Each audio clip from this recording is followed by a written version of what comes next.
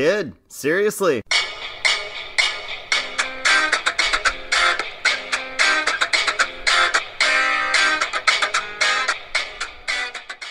Welcome to a reflective episode of the Kid Seriously Show. We're the only podcast around. Took a week off, thought about things, evaluated the ins, the outs, the what have yous, and came back stronger. Every now and again, we get together to discuss the news, play our award-winning trivia question, and answer some of your questions, and also discuss other things from Nerdland that might tickle our fancy. To my left, it's the man who has a healthy relationship with his mirror. It's Luke Neitzel, and to my right, way to my right, it is the return of Portland's own Mark Neitzel. Gentlemen, how are you? Well, why doesn't Mark start, since his life is more exciting than the rest of ours right now? Yeah, it really doesn't feel exciting. I'm unpacking boxes, and I'm dealing with smashed car windows, and I don't know where anything in this town is, and it rains all the time. Like, all the time. You sound like a pampered Californian is what you sound like.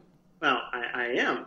I am indeed. So if any of the natives of Oregon talked about how you're ruining their town by moving from California and driving their prices up? Fortunately, so far, I've only really run into California transplants. Oh, perfect. Yes. So I'm actually thinking of once we get a house purchased, actually trying to create a little California neighborhood. Nice. I thought it basically was a little California neighborhood, and the people from Oregon were trying to make a little Oregon neighborhood in there. Well, kind of, but I really want to, cement the name in there, make them really come to grips with the fact that they've got a little California in Portland. Perfect. We'll just fly that Quakes flag and make them jealous.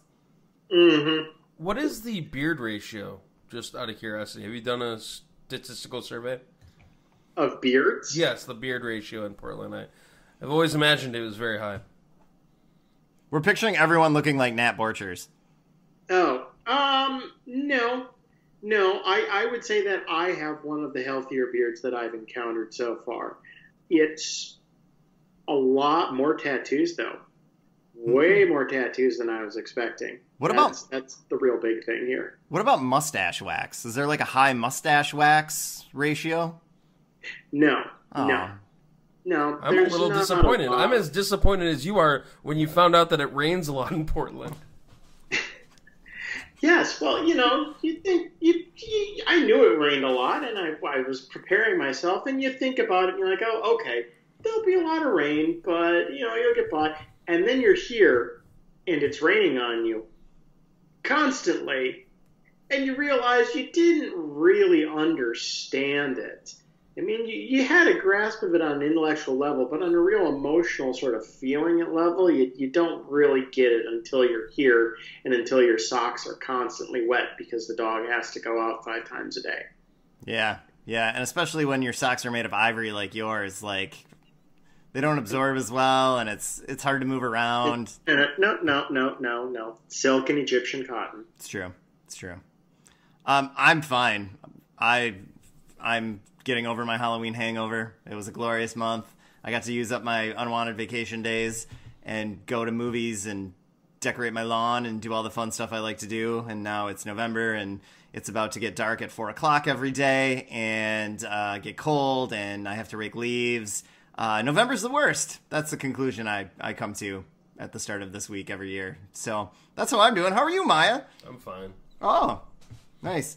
I wanted to play a new game because I noticed this during, every podcast we've ever done, going back almost a year now, and definitely I noticed it in my update, is every time I invent a word that's not really a word while I'm talking, everyone has to drink. So I think I said that your job was intensified or something, intensively, or I used something wrong in it last time, so everyone get your beverages ready because I'm going to make up words tonight.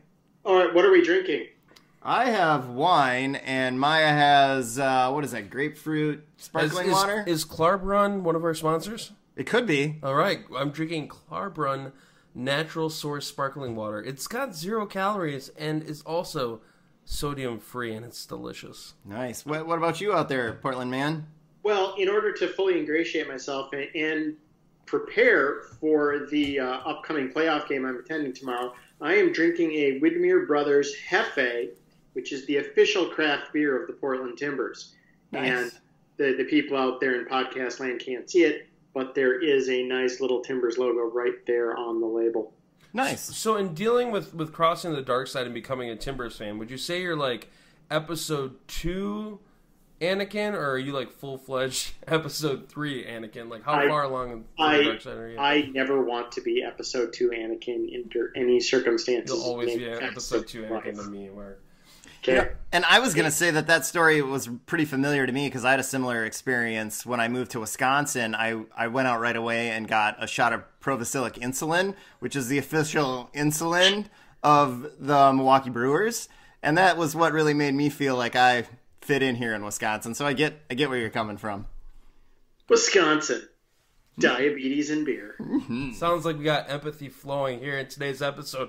You know who really likes empathy? It's Brad Scavello. And what else Brad Scavello really likes is our favorite game show. It's Am I Right or Am I Wrong?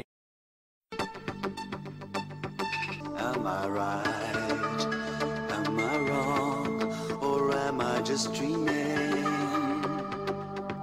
You're wrong. Here's how our game works. So there's going to be like 7 questions. And we go back and forth in a serpentine fantasy football draft sort of way. The winner is the one who gets 4 questions right. There's no overtime. You got to win it in regulation. Tonight, it's going to be a non-title bout between myself and Mark. So I'm going to let Luke take it from here. Thank you, Miah. I have created 7 glorious questions. One is a question I'm the most excited to have ever seen, and it's actually not even a great question. It's just the story was so amazing that I had to forge a question around it because it's that good. So we'll get to that one a little later, but we're going to start out today and Anti-climax. pretty much Who goes first? Miah is going to go first. So here we go. So I am the higher ranked, if I'm not mistaken. Sure. Miah's higher ranked. So we will go with Miah to start out with, and we're going to hit the current box office where Bohemian Rhapsody is declaring itself the champion. Get it? Get it? I did that. This wasn't the part that you were so proud of? No, this is not the part I'm Okay. proud of. So the movie chronicles the genius of Queen frontman Freddie Mercury, and it came out this weekend. It's going to win the box office. It's had lukewarm reactions from critics who claim it's a pretty watered-down version of a true story, where the surviving band members have made sure that their homophobic reactions to Mercury coming out have been suppressed so that they all look happy and nice. But fans are definitely into it. It has a massive opening. It looks like it's Saturday today, so we don't know the full numbers, but it's Thursday and Friday were great. So this had me thinking about biographical movies, biopics. Gentlemen, starting with Mr. Miah, what's your favorite movie biography? I'm having trouble thinking. It's not a genre I like particularly well. This is what we call in the game stalling. So this would be, well, we're kind of looking for answers, cycling the puck here, trying to come up with something. My favorite biopic, I don't know, I like that one with Nelson Mandela with the rugby. Okay, Invictus? Invictus, yeah, I like that one a lot. I saw that recently. I actually was in charge of a youth group at a local social services center for low-income kids, and we showed that, so, and I really liked it, but I'm not really big into the biopics. Sorry to disappoint. Off to a bad start. We're going to have faith in yourself. Mark! All right. Well, since you're running the questions, I know the correct answer will not be Lincoln, so I'm going to steer clear. Hold on while I tell this folksy tale.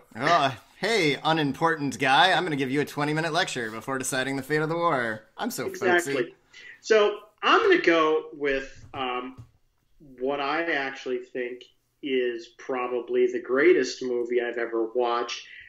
Favorite is a little hard to say because it's so difficult to get through, and it's not something that I can sit down and watch repeatedly, but it's amazing, it's important, and given the current state of our country, it's pretty timely. So my pick is Schindler's List, the biopic of Oskar Schindler.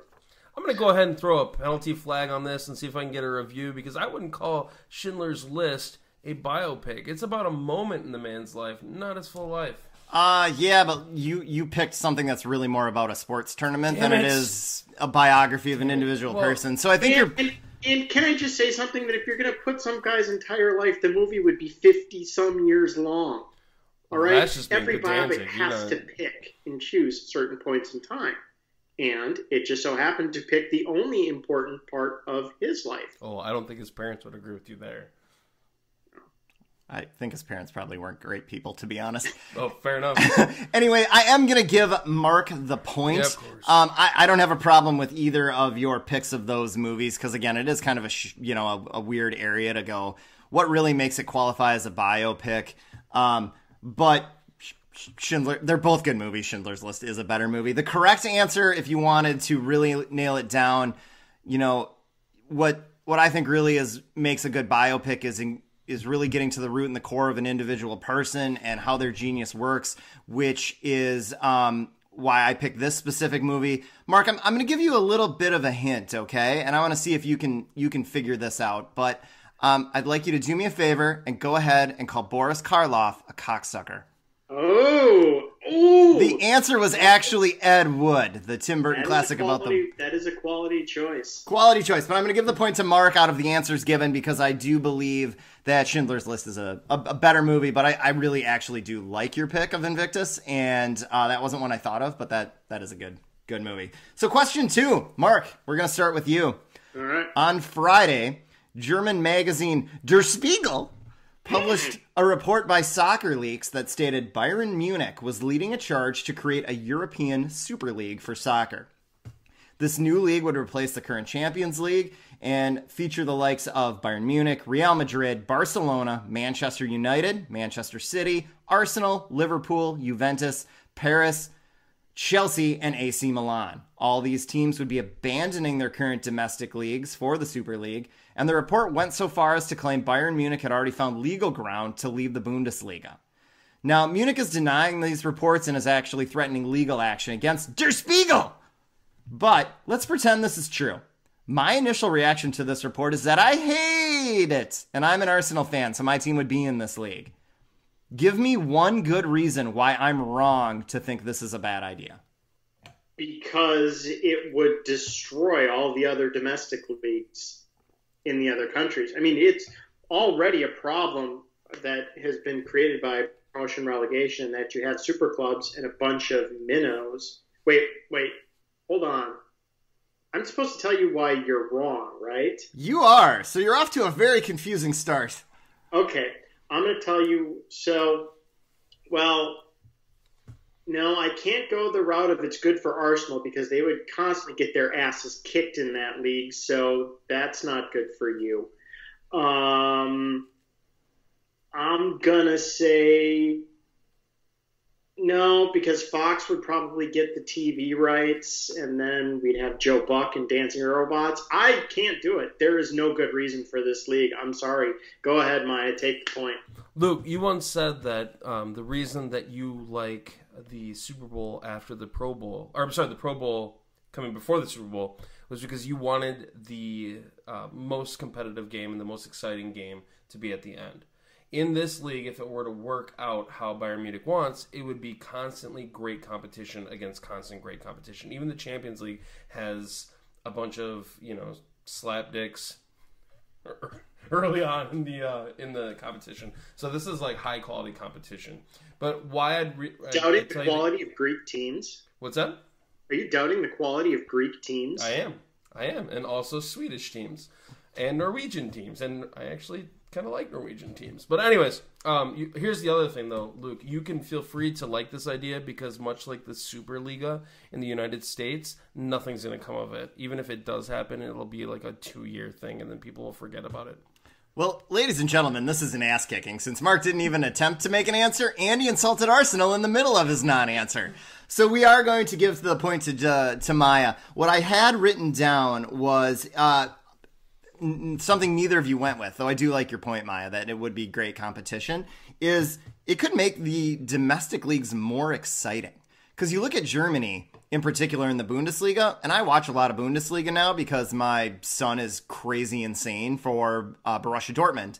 And that league, if you look at the individual games, has exciting, thrilling games. It's awesome style of soccer. But the championship is never in doubt, even though this year it's looking better. But in most years, Bayern Munich's basically perfect most of the year and there's no drama to it. So the other leagues could actually get more exciting maybe if we take the mega teams away from them, and that could make for more interesting soccer. And the attendance at these leagues, when you look at it compared to what it was in the 60s and 70s, is actually much better. I mean, even with the minnows, like, people are much more into their teams nowadays, even the small ones. So, yeah, but I don't have a faith in the Europeans that if you do that, they're going to care about the other leagues. So I think it's going to lead to the other leagues drying up. I mean, well, it's not going to because it's not going to happen. But it would have led to a significant downgrade in all of the leagues. You know, I think it would definitely hurt them, and it would hurt the TV contracts that you would see. But I don't think it's going to hurt attendance or anything like that. Like, too many of those places are too passionate about their teams to let that affect them. Like, I don't, Leicester City's going to sell out regardless of whether they're playing Cardiff City or Manchester United. So I think it would still thrive. It would still be there. They would take the hit monetarily from the TV contracts. But, man, for me, I think it could make those leagues more exciting. So we are tied after 2. TV is where the money's at. Yeah, but it's not going to kill them. Like, they're still going to exist. Well, yeah, okay. You lost the point. Give it up. All right.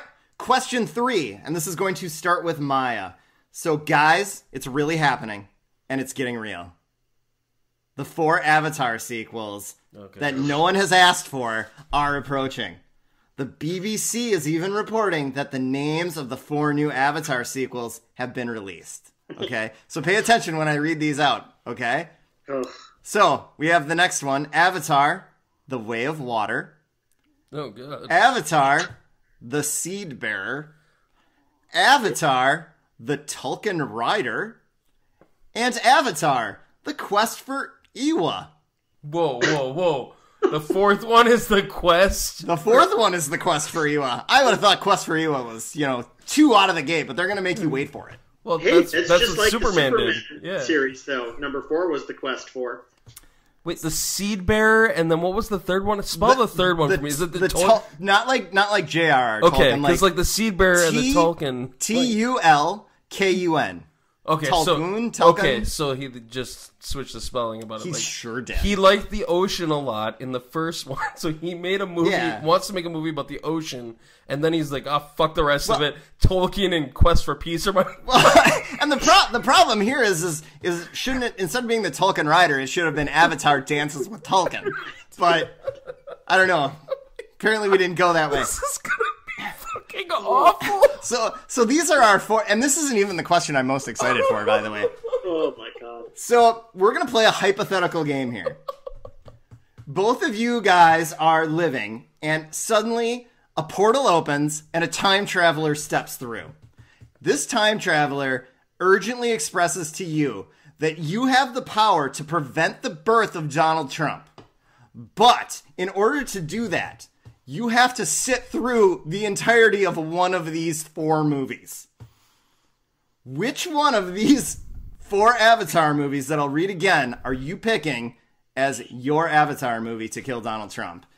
Is it 1, The Way of Water, 2, The Seed Bearer, 3, The Tulkun Rider, or 4, The Quest for Iwa? Miah, we start with you. Well, The Seed Bearer sounds like like a pornography film, so I'm kind of excited about that. But of course, I'm going to go for The Quest for Iwa, because that would be the final culmination of it all. It's named after one of the great pieces of American film, The Quest for Peace, and really, like, you want to see how it all wraps up, right? No, I don't really want to see how it's all wrapped up anyway. Really. But Mark, do you need them reread to you? No. I'm going to go with number 1, whatever that was called. The Way of Water. Shape of Water. Or That one too! Oh my God! The reason I'm going with number 1, The Shape of Water, is because as bad as these movies are, I don't want to come into the middle of a story and have to try and spend half of the movie figuring out what I didn't see already. So at least with number 1, I can come in. They will, I'm assuming, tell me what the story is. I'll be introduced to the characters, and then I cannot care, as opposed to coming in at the end where I've got to try and figure out what I've missed. So number 1, The Shape of Water. Well, guys, by rule of the game, first and foremost, I have to go with what's written down on the paper. So I'm just going to read what I wrote down on the paper because one of you did get the correct answer, though you both touched on it. It is movie 4, The Quest for Iwa. The name is very close to the greatest superhero movie of all time, The Quest for Peace. So the point goes to Miah. But let's all be excited for the return of Avatar in 2020. Oh my gosh. On the plus side, it's preventing him from making other movies That is true. that I don't have to see. That is very true. All right, guys. Miah is up by 1. So, Mark, we're going to need you to dig deep here.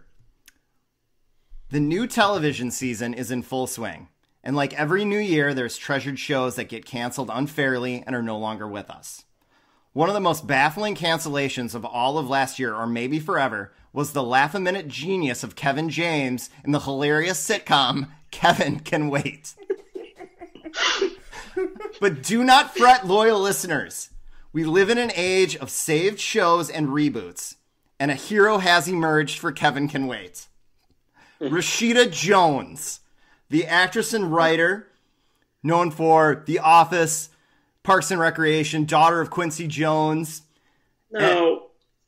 is working with AMC on not a direct relaunch because they don't have the rights, but a spiritual interpretation.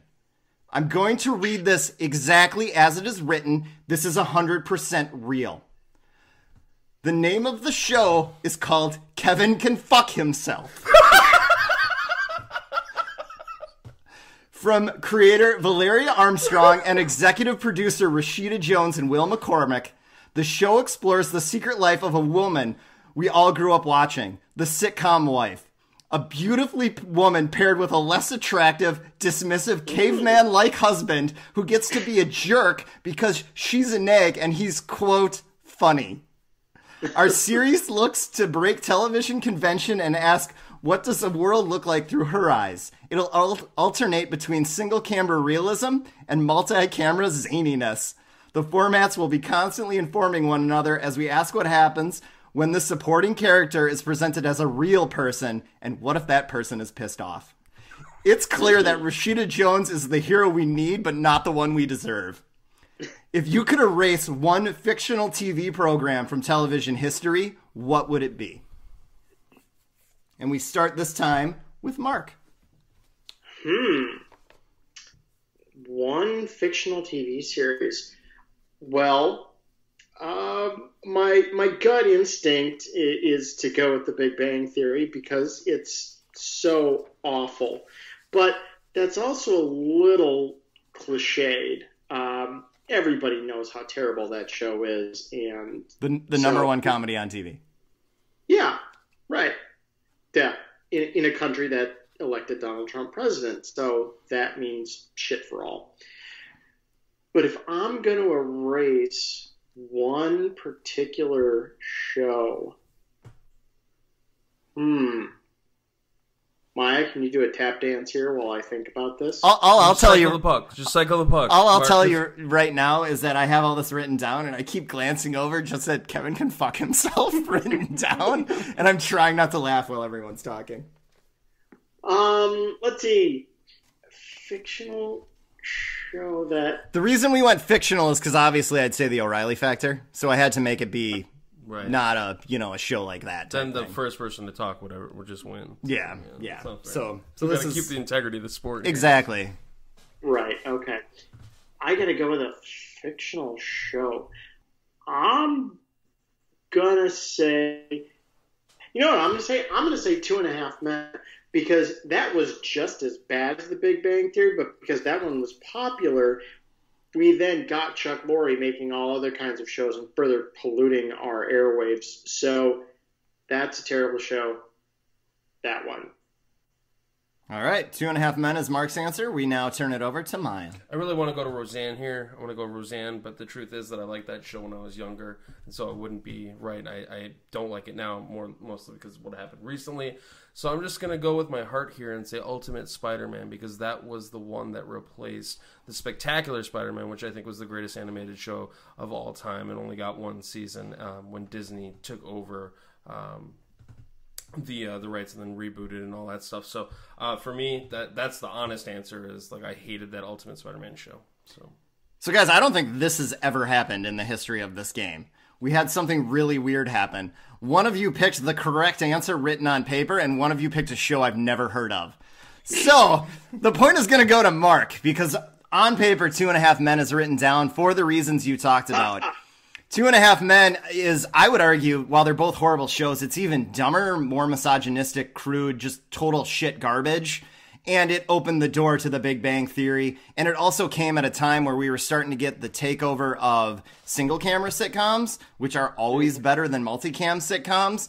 And I think if we hadn't had 2.5 Men, we might have gotten the death knell of the multicam sitcom in most of its forms. So 2.5 Men is definitely it, though I don't doubt that Spider-Man cartoon sucks. I didn't know it happened, so hard for me to give you the point on that. I just want to point out, just They for posterity, in the true event that, you know how like Mark likes to be like the underground and like edgy and stuff like that? Let's not forget that the creators of 2.5 Men and Big Bang Theory started off with Roseanne. So I just want to drop my mic on that. Yeah, but you didn't even pick that. Yeah, I know, because I was too cool for that, and I was being I think both of you guys just need to move on, because in the game. Mark's insulting the original Spider-Man cartoon, which was awesome. Oh, yeah, that's great. And you're droning on about something. So, we're going to move to question 5. Like nobody, like neither of you guys drone on about stuff all the time? No, but I get to pick the points right now, so. Oh, that's right. I wield the have power. to decide who I want to be. Right? Woohoo!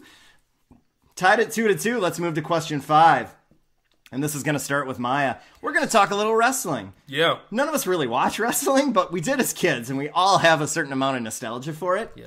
The WWE recently held its controversial pay-per-view. Oh my God. Crown Jewel. And the event is under fire because it was held in Saudi Arabia despite global outcry over the government murdering reporter Jamal Khashoggi, which I'm sure I pronounced wrong. But we aren't a political or current events show, so we're not going to dive into the ethics of that, because I'm sure we're all on the same page anyway. We're going to just focus on the dumb things they do in the ring. And the dumb thing they did in particular here is they staged a Crown Jewel event meant to be the World Cup-style tournament to determine the best wrestler. And in typical WWE fashion, they gave it to non-wrestler Shane McMahon.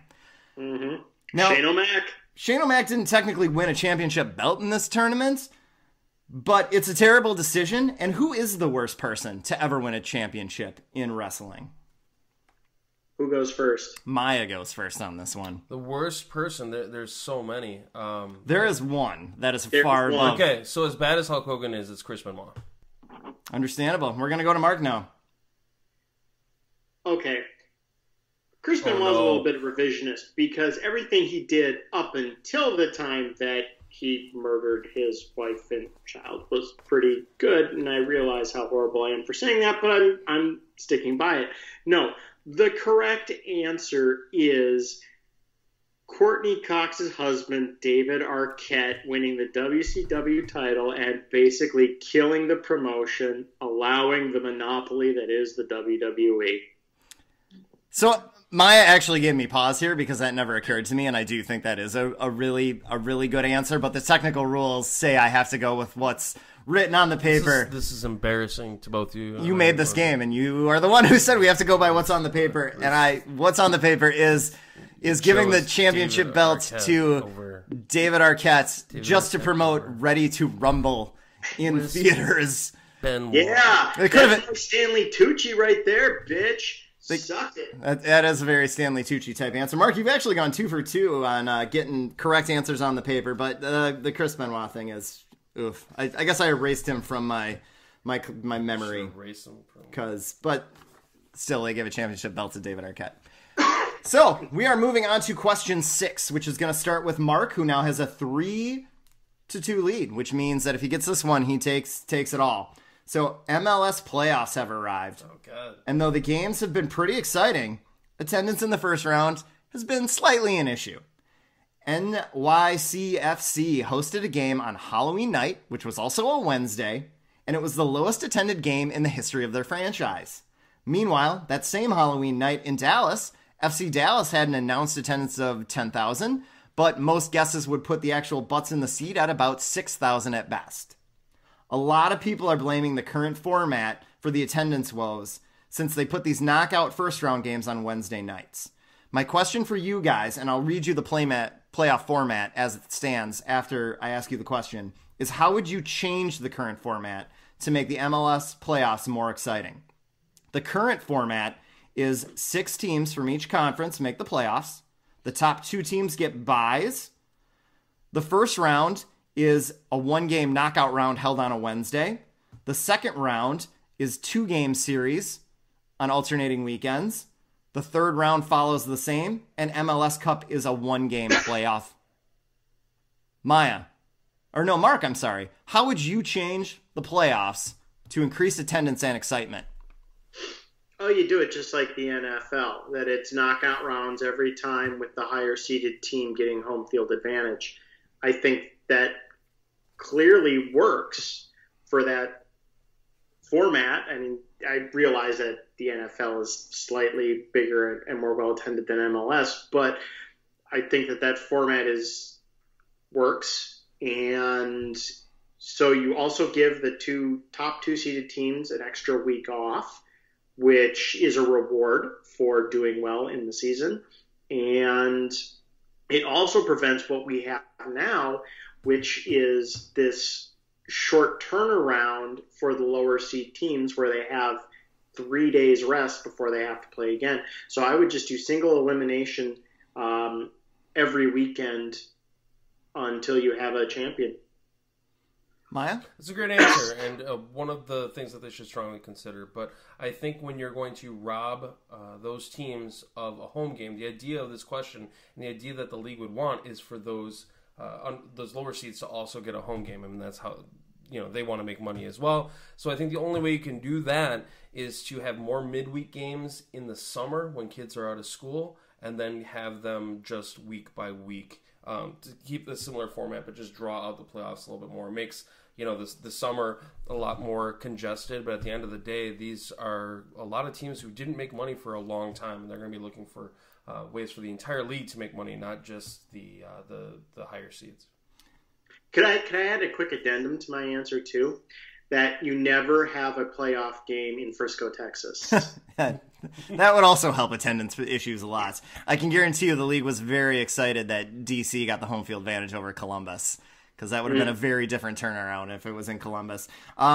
This is crazy. These are good answers. Once again, I'm bound by the paper, and the paper tells me that you make the whole thing single game knockouts. I am not a fan of the 2-game playoff series because nobody plays in the first game. They just sit back and wait for the second game. So I think those games are blah as well. Plus the Wednesday games never really work out. So I am in favor of the single game knockout, which Mark correctly pointed out, which is going to give him the win. I do like Maya's answer. I do think they should play more summer weekday games to make more time.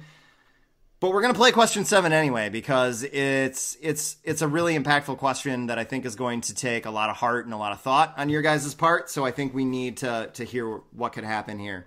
So, I also want to run up the score on it. Sure. So question 7, all 3 of us are children of the 90s. We spent a lot of our teen years listening to 90s music, and in Maya's case, playing in bands during the 90s. Now, we've all spent an impressive amount of time listening to that music. I recently got a newer car, and it has a free preview of XM, and I have made the 90s on 9 one of my favorite channels. So I listen to that a lot. And I had an amazing 2-song blitz where just incredible things were happening, and we were going for the trifecta, but they blew it on the trifecta. So what I'm going to do is I'm going to list you the 2 songs that I heard, and then I'm going to need you to pick a 90s song to complete the trifecta. All right? And we're going to start with Miah here. So, song 1, Whitney Houston's version of the Dolly Parton classic, I Will Always Love You. Song 2, and was part of my inspiration for the Stefan Diggs audio in the update this last week, Celine Dion's My Heart Will Go On. So after those 2 songs, they went into Date Rape by Sublime, which was kind of a different vibe. How would you finish that 3-song trifecta? Well, I want to go upbeat, so I go Paula Abdul, Opposites Attract. It's hard to argue with Cartoon Cats, but we are going to turn it over to Mark. Okay, so I already know the artist. I'm just desperately trying to think of the right song, because I can only come up with one, and it's not one that really completely highlights her range. Hold on, I'm getting on my Google machine here, which might technically be a violation, but I've already won, so what do I care at this point, really? This is not the first time that you've used mechanical enhancements to try to get a victory or try to run up the score. But normally never wins, so it doesn't really matter anyway. Right, so I'm just Googling right now discography. So y'all can just sit tight I'm sure while most people have turned us off already. We could just, okay. I was going to say we could talk more about Kevin can fuck himself while we wait. All right. So you started out with Whitney Houston, right? You then went to Celine Dion, who are two of the biggest voices of the 90s. And you've really got to finish it off with the third. And so I am going to do Emotion by Mariah Carey. The last trifecta of the big 90s voices. So there were two acceptable perfect answers to finish this trifecta. And neither of you got them. Mark, you were closer, but you used Google, so you're not going to get the point. But the two acceptable answers is you went with the right artist, but you can't go with emotions. I mean, we're talking about songs about heartbreak. Someday. No, we're talking about songs about heartbreak and loss and sadness, which is why you need to go to Mariah Carey's soulful duet with Boyz II Men and One Sweet Day. Because they're all about losing stuff. But there was another route that didn't even occur. Know that song. This didn't even occur to you guys. You guys, you went the diva route. The other acceptable route was shitty 90s soundtracks. Okay? Because we're talking The Bodyguard and Titanic. So the other acceptable answer would be from the classic 1993 version of The Three Musketeers. And the song All Saw that in the theater. And you would have then heard the song All for Love, the trio of Bryan Adams, Rod Stewart, and Sting. We've already apologized for Bryan Adams. I'm not sure if Phil Collins was unavailable that day, but they made a go of it, the three of them, so that answer was also acceptable. Mark used Google. Miah gets the point, but Mark wins the day 4-3, which means we now, for the first time ever, get Mark's 30 seconds of glory. Fuck you. Or Play 20, my music. or 20 seconds of glory, either one.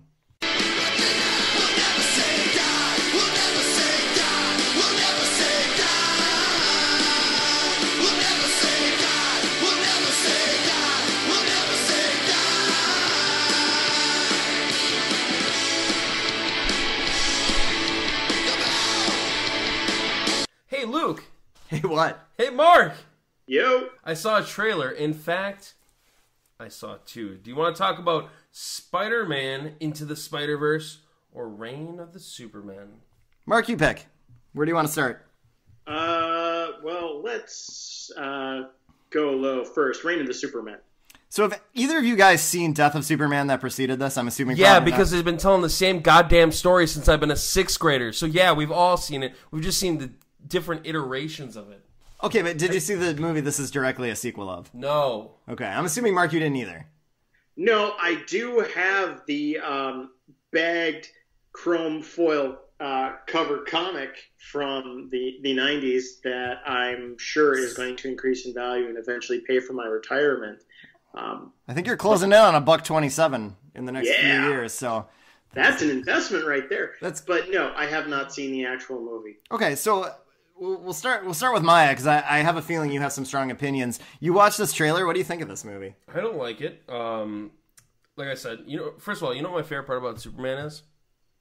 Superman, and he's not really in this movie, not showing up. So that's the first problem. And like I said, they tell the same damn story over and over again from the time that I was a sixth grader in Palmdale, California. It wasn't even that good of a story the first time. It's a gimmick out of a gimmick, and they keep doing it over and over again. It's lame. I don't like the animation, and I don't like DC long trying to be like, getting away from the Bruce Timm era stuff and coming with this, like edgy.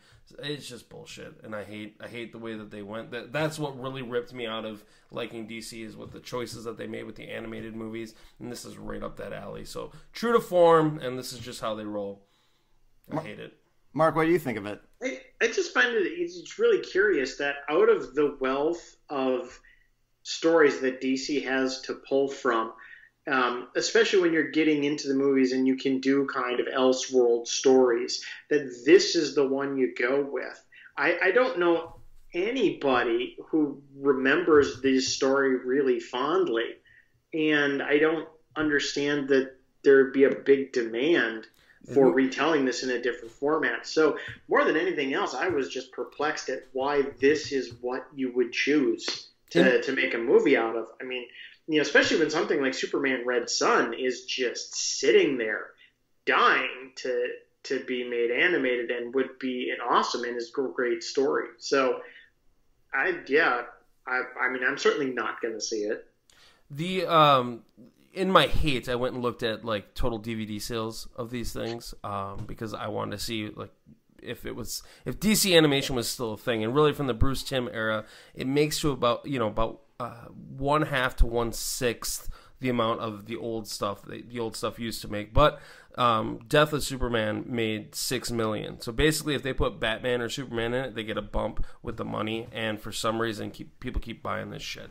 See, to me, this makes total sense as to why you would pick these two storylines. This is a direct sequel. I did actually rent and watch The Death of Superman, it's fine, but that's not a story. It's two guys punching each other for an hour, and then they punch each other to death simultaneously. So there isn't a story, which is a huge letdown in that overall arc, and that's how the comic is too. So they were pretty accurate to that. This makes sense to me because it's a story people have heard of. Casual people have heard of The Death of Superman. That was a massive event when it happened. That was a massive story. It made national news on the, back when we didn't have 24-hour news stations, and you would go to in the Midwest, the 5:30 nightly news, they talked about this. They made jokes about it on Saturday Night Live and had sketches about the funeral.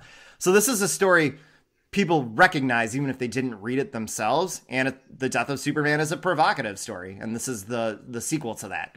So even though I don't think it's a particularly interesting story, it makes 100% sense to me why you would go to this, especially if there are more people that feel like you do, Miah, that these have declined in recent years.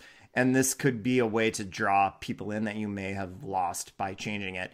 And watching this trailer, it doesn't seem bad to me. It just seems like something. It just seems like something that's happening that no one will remember. Like, it'll get some rentals and it'll be forgotten. Like, it's just fine. In fairness, the reign of the Superman story was far better than The Death of Superman. The Death of Superman was like, a mini arc of like, the Hulk is going to come kick his ass. But really what that story was about is looking at what would happen in a world without Superman. And that was more interesting. And so I would be more likely to want to watch this than the precursor, but not anymore. You've taken enough of my money, DC. I'm going to disagree with you on this, Luke, because a couple points. One, the people who were alive back then to know about the hype about The Death of Superman, they're our age now, right? So we would already know, most likely. I mean, we're not new readers at this point. We'd either got sucked into reading comic books in that point in time, or we're not anymore. So we would know if this is a good story or not. So it's not going to pull new readers in at our age. You're really going to be looking to pull in new readers, new consumers, whatnot, from a younger age who aren't even going to remember that particular storyline. So even if you want to do a Death of Superman, you don't have to do the same lame story that was done in the 90s, because the people who remember that have no affection for it, and the people who are young and could be brought into it don't even know it. Plus, it's freaking Superman.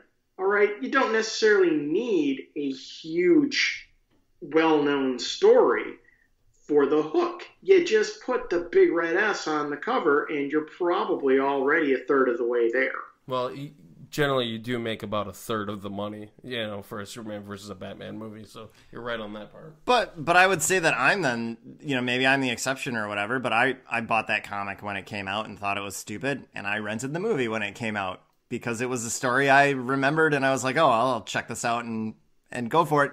And just the name for those new readers is a more provocative, interesting name, the death of Superman, you know, and the reign of the Supermen with these new people, as opposed to Superman Red Sun. I'm not for a minute arguing that Red Sun isn't a significantly better story, but if I just like Superman and I go to the store and I don't know any of these stories and I see Death of Superman, Superman, Reign of the Supermen, and Red Sun, just based on that, I'm probably going to pick Death of Superman, and I don't think that's an unusual choice for people. But you don't have to do the same Death of Superman story. Just do a new one. Get somebody who can actually write a compelling story and redo it. Reboot it. I mean, Lord knows DC reboots every 20 minutes anyway. So I wonder, too, is this a... I don't think there is a big clattering of people out there going, they did Death of Superman wrong in Dawn of Justice. But could this be a... hey, we gave you a weird half version of it, so now here's the real version? If you look at the new DC animated universe, they haven't had enough time to build in why a person would actually care about Superman, at least from what I've seen so far. And granted, I got off the boat a couple movies back, okay? But when you look back at the Bruce Timm, when you had the Superman, the animated series, and then you had the Justice League seasons, and you had all the movies that came after it, and then when they did Death of Superman, and if you watched all that stuff prior, they had built in reasons for you to care about the character. Here you get a couple movies and then they're just like, oh, better go back to it. So at least then when they were doing and redoing the story, it had some resonance. Now it's lame, dude.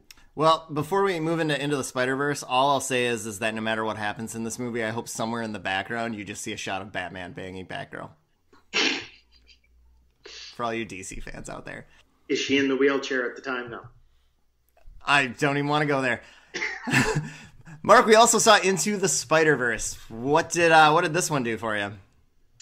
Well, I'm a little more interested in this one. I thought the animation looked a lot crisper, a nice sort of combination of computer animated while still having the feel of being drawn somewhat, as opposed to like a Pixar movie, which is clearly just computer. I'm not a huge fan of how Marvel has expanded all of the Spider-Men, not because I have any problems with the individual characters that they've spun off and created sequels for. On their own, in alternate universes, I actually think that they make for interesting characters, interesting stories, but I'm just not a fan of there being more than one Spider-Man. So while I'm a little more excited about this, and I am more of a Marvel guy anyway, I'm not really thrilled with the ideas of combining Spider-Mans. I would much rather that they just, kind of do sort of a soft reboot and, hey, this is a Spider-Man of a different universe, and let's just tell Miles Morales' story, as opposed to mixing them together. Yeah, I agree with that. It seems like they came up with the idea to have Miles in it, which I think is a great idea. He's great in the comics. And then they wrote the story trying to explain how there can be both a Miles and a Peter Parker. Mm-hmm. And why not just not do that? I mean, clearly Miles is kind of ripped off from the idea of Batman Beyond. So just do the story like Batman Beyond, like where Peter Parker has pretty much hung it up and he, makes a little cameo, but it's got to be Miles' story. I mean, they're trying to have their cake and eat it too, and then you throw Gwen in, and it's like these characters deserve their own thing. They don't need to rely on Peter Parker for it. I mean, if you want to put a cameo in, that's fine. But it just seems like they were trying to explain it. So we know that we want to have Miles, so now how do we make it make sense to everybody? And that's the whole movie, really. But I am excited. It was fun. It was lighthearted, and I did like the animation quite a bit, except for at the beginning. There was a little intro where it was hard to even see what was going on. But I'm much more excited for this than I am for Reign of the Superman, I'll tell you that. So this is some of the things I picked up on, and I agree this looks much better than Reign of the Superman, even though I defended it just a few seconds ago. A couple things that jumped out at me that I don't like is I think we're reaching a point where being, hanging a lantern and being self-aware of what your character is getting annoying. I hated the intro part where Peter Parker is talking about how he was a candy bar and he was pajamas and he was all these things. It's not clever anymore to do those things. It's kind of irritating. And I felt like this whole Peter Parker felt didn't feel like Peter Parker to me. He felt like Deadpool. He felt like PG Deadpool, making jokes about the situation and wisecracking and eating fries and all this stuff. It didn't feel genuine to me. So I went into this concept kind of excited about the whole Spider-Verse thing. I've read maybe 2 Spider-Man comics my whole life. He's not a character that I generally gravitate to. So this concept to me was kind of exciting, seeing all the different ones and whatnot. And the way that it came out felt kind of cheap to me, which brought it down. But I will say that this is the type of Spider-Man movie that my kid will love. And I think from that standpoint, it's going to be a pretty big success, and I'll probably enjoy watching that a lot more than I will enjoy going to see Despicable Me 27 with him as well. But I feel like from the concept to what I've seen, I feel really let down. Yeah. I guess we should mosey on into other nerd news. I'm a nerd. We have news for the beautiful people. There's a lot more of us in our view. So last week, I was real excited, guys, to talk Daredevil. He's one of my favorite comic book characters of all time. As you both know, there's a new season out on Netflix, and true to form, I binged it all, baby. In all honesty, I only really have Netflix for Daredevil, for House of Cards, and for my daughter. In any event, the new season came out, along with the news that the Marvel television universe is essentially falling apart. So it seems like a good time to talk about all this stuff. My opinions, it's the strongest season yet. I was very, very happy with the Daredevil season. Kingpin is at his best, and his plan is really fun. It makes things really fun, makes you think about the characters in a new and fresh way. We talked before on this show how we were both concerned, Luke and I, about the trailer's representation of what Bullseye would be, and I was happy that in the end they took the chances with the character, but they were good chances, and they made him more believable, more grounded, and actually got me to think about Bullseye in a new way. And usually you don't think about Bullseye, he's just kind of like a force. I was happy that they stayed away from girlfriends and freezers. That's a problem that Daredevil and lots of comic books have, so that was good. Big focus on religion, which is my favorite part about the character. Tied in great moments of comics like Daredevil Reborn, Foggy running for district attorney. It was really well done. And they had some great fight scenes. The breakout from the prison, the fight in the church, the final fight scene between Daredevil, Bullseye, and Kingpin was amazing. I thought they did a great job with Vanessa. In fact, she was my favorite part of the season when she comes in at the end. It's the full culmination of what the character was hinting towards in the first season, and I just thought she was amazing, and it was exactly where I wanted that character to go, and I felt like that's where she wanted to go the whole time. And I love the season. I'm really hopeful it doesn't get canceled, but it's probably going to, along with Jessica Jones and it all. What did you guys think, if you even bothered to watch it? I have a question. Yes. I didn't see it yet. It's in my queue. I intend to watch it eventually. But at any point during the season, does Bullseye kill an old woman with a peanut? We talked about that while you were out. That was my favorite part of that movie. Really do it for me.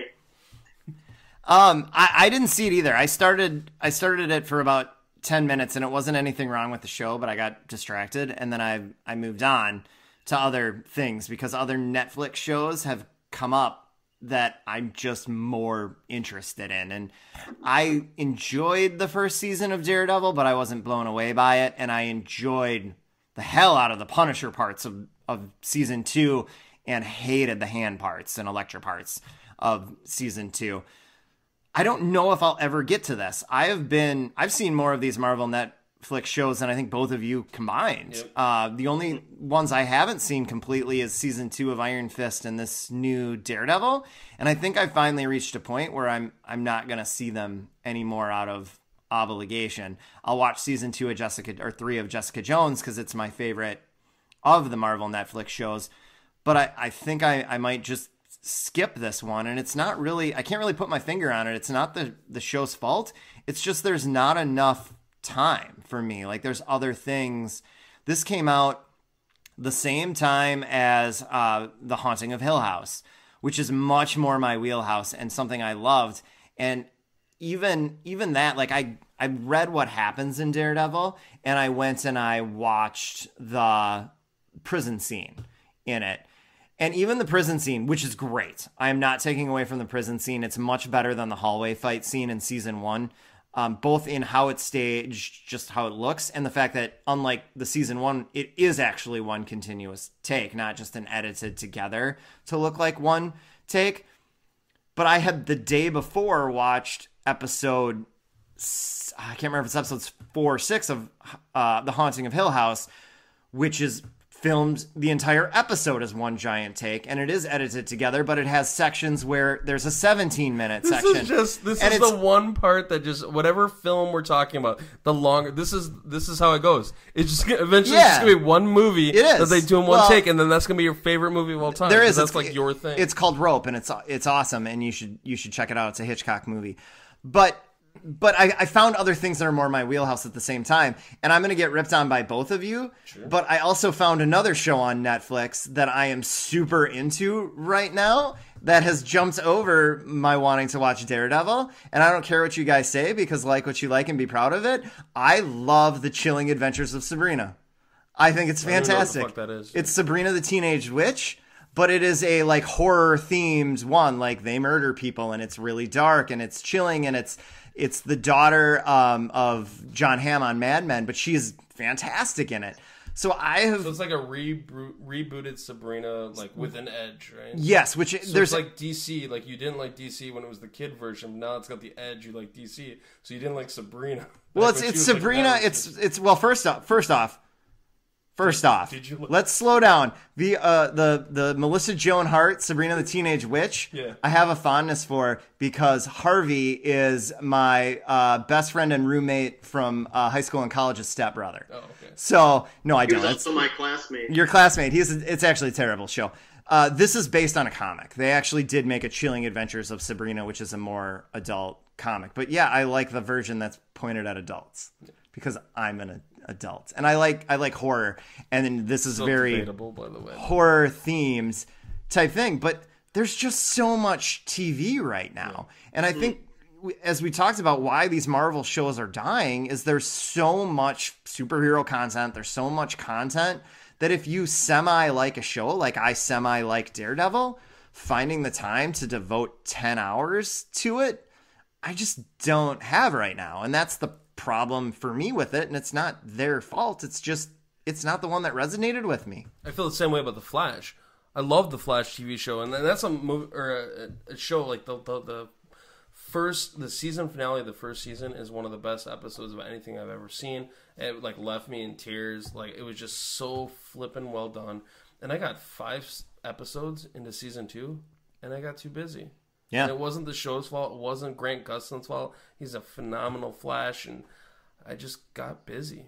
So it sucks, but I mean, it's kind of Luke Cage was like that for me too. I also think the problem with the Marvel TV shows is that it's too decompressed and it's too much of one story told over 13 episodes. Yep. When I think what they really needed to do was lean into the more serial, standalone, villain of the week, comic book format sort of thing. And if you had a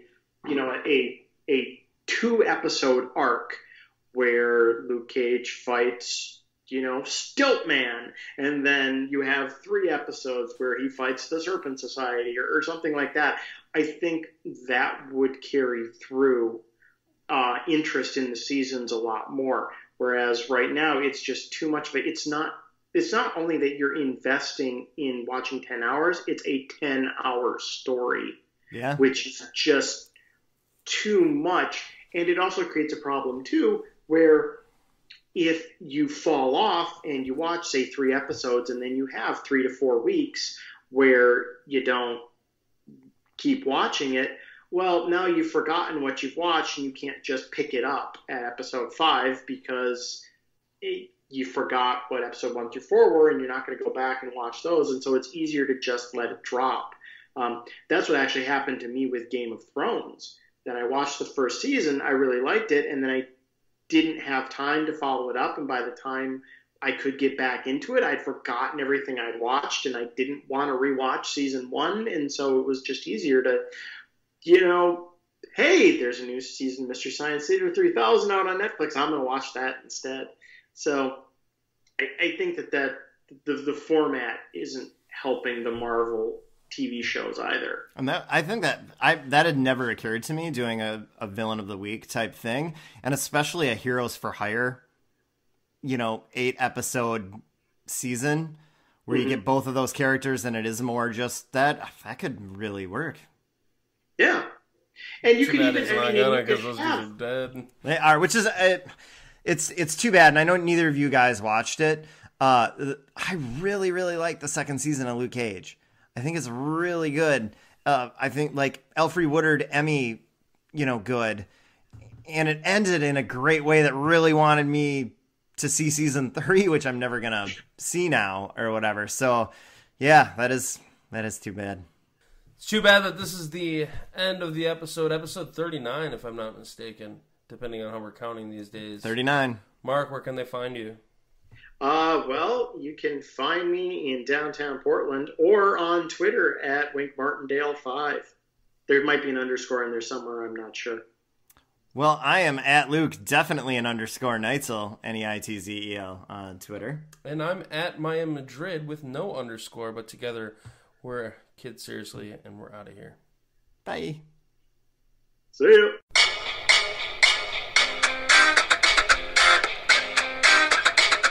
Thanks for listening to Kids Seriously. If you didn't completely hate us, feel free to hit like, subscribe, or tell a friend about the show. If you want to write to us and tell us how much we suck, or just ask a question, you can reach us at kidseriouslyradio@gmail.com. Otherwise, hit us up on Twitter at Kidseriously. Thanks, and we'll see you next time.